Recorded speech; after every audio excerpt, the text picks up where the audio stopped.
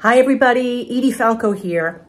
My good friends and National Mill Dog Rescue in Colorado have set a lofty goal for themselves this year. I would like to share it with you. A little bit of history.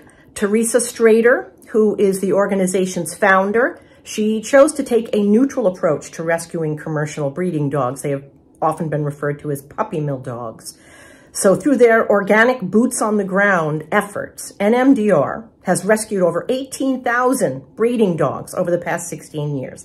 And now they are ready to double their impact. Right now, their rescue teams are on the road every 2 to 3 weeks. They're bringing about 100 dogs a month back to their state-of-the-art shelter in Colorado. Bringing that number of dogs in each month keeps the entire facility hopping.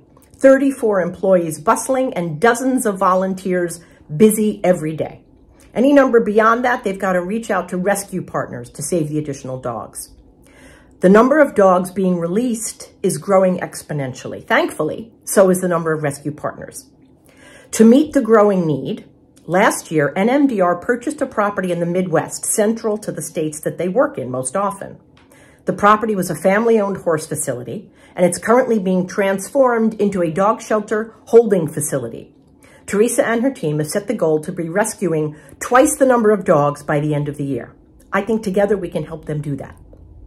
NMDR's Double the Paw Prints capital campaign has a fundraising goal of $250,000 to complete the entire project. The renovation is already underway, but there are several wonderful opportunities to help make the facility a working reality as quickly as possible. Please refer to the Double the Paw Prints link or visit their website, nmdr.org. That's nmdr.org to get details on how you can become a part of this hugely important life-saving mission.